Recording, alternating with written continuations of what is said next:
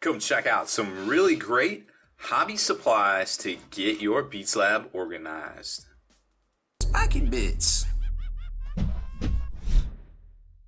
What's up, hobby maniacs? Rob Baer with you again today, checking out a couple of dope ideas for you to get your hobby space organized. Now, I know we all suffer from, hey, let's just throw it all in a box and then spend an hour trying to find what we're working on when we're painting up miniatures or converting stuff. So fortunately, Slow Fuse Gaming has heard our cries and created the Click Boom Hobby Storage Organization System, which consists of 3 modular units, which actually interconnect depending on how you want to do it. Unfortunately, I have to do this top down. I don't have the facilities right now to show it to you all stacked, unfortunately. But take my word for it, these do lock in just like you see right here.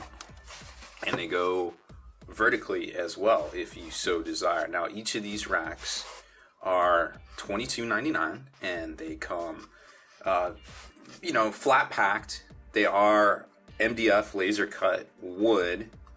I know looking through the viewfinder they look a little off kilter, but trust me, they are 100% square and assembled correctly. They actually come with full color instructions on how to put them together.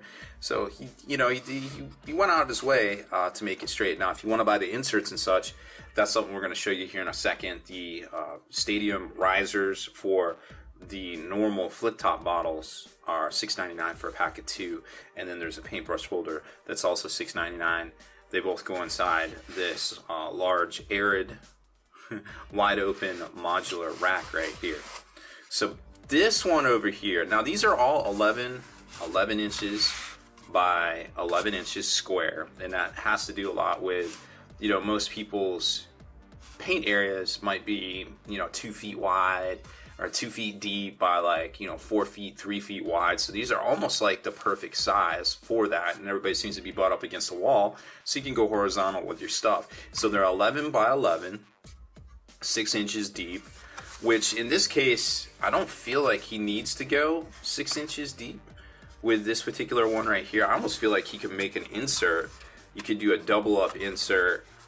It wouldn't go with this template here, but maybe that's something for the future where he could do a spinner rack. Like if you just want to have this on a spinner sort of thing, you could utilize 2 of the same, like a double side of this, because the nozzles, which you're about to see right here, go straight in for your drop-in bottles, and these fit most varieties. This is the Army Painter. I guess this is scale 75, which would be the same as Vallejo. So all of this is going to fit in here. Here's some custom 15 mil ones off the eBays. So generally they're all going to fit in there, and they're going to be flush, so you don't have to worry about that, which I think is pretty ingenious as well. Now, like I said, they're going to come flat packed, so you're gonna have to do a little bit of assembly. Full color instructions, no big deal. And you can see here where you use glue. I think he recommends using Gorilla Glue, but I was like, you know what, just Elmer's glue would work just fine, and sure enough it did. You just have to be careful when you're putting it together that these tabs are actually important, not only because they lock into each other horizontally, but if you're putting it together and then you put it on its side and it's not attached, it's gonna push out. So it's gonna be detrimental to the cost. So you have to kind of look where things aren't sticking out and then make sure that you line it up that way. But that's just the one little thing that I noticed when I was putting the things together. You want to be careful how you're bracing things and making sure everything's square. So this one's pretty cool, and I could see where a lot of people will say, hey, this is what I want, 64 paints, okay, cool. Most paint sets, Army Painter's 125, I think. The scale 75 is also around 125, so you get 2 of these, you should be good to go for all those paints. Some of the Vallejo lines are around the same as well, but if you're going to do stuff like you want to get crazy and get all the model colors and things like that, you're talking 300. So be careful with what, only order what you need right there, but 64 is plenty, I feel like, for most people out there. So this, pretty much self-explanatory. That's a good set. Now, like I said, they do lock together. I want to show you that. Please forgive not being able to see this actual horizontally on the tabletop. We're looking at it top down, but I can assure you everything is good to go. So these assemble together, but you can also, like I said, go vertical with them as well if you want to, and they're gonna lock in and just like that, whether it's horizontal or whether it's vertical. So this would stand on your desk, and this would be about 22 inches tall, which again, I feel like is a really good robust size for a lot of folks. So let me put that on the ground here. Now, we've got these two here. Now, this is the same box, right? The same insides, the same guts, so to speak, the same template. Everything is going to be the same. Well, what's cool about this one is you can configure it however you want. Now, I glued this bottom in, not realizing, unfortunately, kind of how the modular system works. But this top, if I had just left it open, this top actually pops out. Of course, it's not going to do it here. Yeah, there we go. So this top actually pops out, and it's flush. It's all flush, so you can slide it right out. I'm not going to, because now it's being all fiddly, but it locks right in. It's good tolerances and everything. If you just gotta kind of line it up, and me going from top down doesn't exactly, looking through the fisheye lens isn't helping things out. But this piece pops off too, so you can kind of get either or. It's going to come with this. You can buy these separate to lock in here, or you can get the paintbrush holder, which you're not going to be able to put a lot of stuff behind it because you want to leave space. You know, maybe you could put like one thing back there, like a glue or something, I don't know. But you can grab your brushes, and then this actually will come out, and you can set this up on your table, have, you know, space up here to put your water or whatever, what have you, maybe some glues. Maybe you just get this freestanding. These are $6.99 for the paintbrush holder and the stadium seating for the flip top bottles. So the boxes themselves, which in and of itself is not a bad thing either, because it all locks in. It gives you plenty of room. You can put glues, you can put other bigger things if you want, or you just, you know, whatever's specific to you, like you keep your airbrushes or something. Maybe you just want a place to stow it in the system. Slowfuse uses 6 of these on his stream, and I think he has the paintbrush in the middle.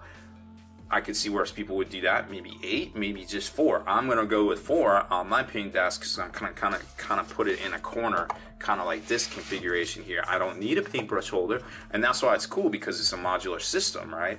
So everybody has a different need, and you can kind of kit it out the way you want.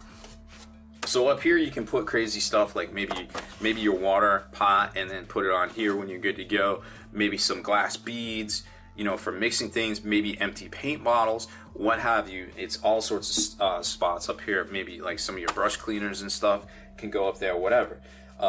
The stadium seating, or the flip top bottles right here. Now this will sit separate. If you just want to buy these and set these across your table, $6.99 for a pack of 2, and that is going to be 22 inches wide. I feel like that's a good value as well, because, you know, a lot of people out there are selling, you know, what is it, where they have the dropper bottle, and it's all like drilled out, and it's all super nice. And don't get me wrong, but for $6.99, I feel like, hey, if you're on a budget and you just want a couple of these and that's good enough for you, you just want some risers, that seems like a good value too. But if you want it locked in the box, I'm actually gonna put all my stuff on these and actually put them into a cardboard box for when I go down to game stores and stuff. That's what I'm gonna do. So I've already found a box that'll fit several of these. Spoiler alert, the Hammer Mill copy paper box. If you're familiar with those, and you print a lot of things, or you're around an office and you have the legal size paper box that fits 3 of these boxes perfectly. Spoiler alert. So you got the stadium risers. You can put in, you know, things like this. You can, of course, put these in here if you want to, but there's really no need because you already have those on the other ones. And then you can have stuff like the P3 flip tops. And the risers are done as such so that you can actually see, when you're looking down, what paints are behind it. So you don't have to really worry, hey, is that Meridius blue or is that Exile blue back there? Oh, okay, cool, I can see it. And of course, it fits the normal G-Dub paint pots, whether they're the high tops or the low top sneakers right there. It's all good to go. And it even fits other things too. I guess you can't really fit that in there, but you can fit that in there. So there's a little bit of space up here that you can put things. But again, if you put those in there, you're not gonna really have a lot of room to kind of mess around with. So I think it's a pretty nifty little product that, again, it's very modular, so you can kit it out to your particular needs and your particular desires for your hobby space. It's small enough. The 11 by 11 It's, you know, it's cubes, so you can fit it in different configurations into your space, and then each individual cube you can kit out to your particular needs as well. So I think it's a pretty ingenious little product. There's nothing keeping Slow Fuse from coming out with additional little modular inserts as he goes.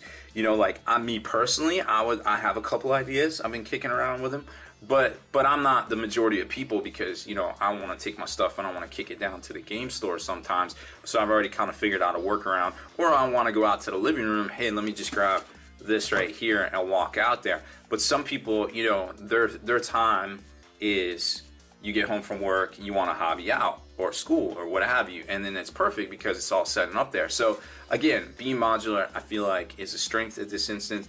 It all goes together very well. The instructions are very easy to read. So overall, you know, I think it's a great product for the price, whether you want to buy the boxes, whether you want to just buy, you know, the paintbrush holders, or the stadium riser seating here for your flip top paints. All the way around, I think it's a slam dunk. You know, it's a home run. He knocked it out of the park with this particular product here from Slow Fuse Gaming. Of course, you can see the link below in the description in all the notes. And, you know, check it out. He's got a bunch of these in stock right now. Currently, they have a laser in town, so you can always get them restocked in a timely manner. So I feel good about promoting this product, that it won't just go out of stock and always be out of stock, as some of the cases out there happen with these type of products. You know, when you harness the power of the sun to do something, there's a little bit of you know, responsibility and or, you know, issues just using that kind of machinery. You know, the lasers themselves can have issues from time to time if they aren't upkept correctly, but when you're using it third party at another place, they're obviously keeping them up. So I feel like this is a great thing, and it should be in stock for a long while to come there. So sorry for the big roundabout, long-winded explanation about why I think this is so cool. It's sometimes hard to put words, you put things into words about how cool something is compared to some of the other products out there in the market. And I'm really digging these, and I can't wait. I just ordered 2 more to go on my table, so I'll obviously be posting up pictures and such of when I get it all set up for my Beats Lab here at the Spiky Bits Cat Command Center. So that's it for this one. I hope you enjoyed my review of the Slow Fuse ClickBoon Modular Hobby Shelving System. It's a lot of words. Check it out over there on slowfusegaming.com. If you like these type of features, make sure you subscribe to this channel and turn on notifications so you can be the very first to like and comment on these features when they go right up. And of course, head on over to thelongwar.net. That's the home of the battle reports for exclusive content, early access videos, and more. Become a veteran of the Long War today.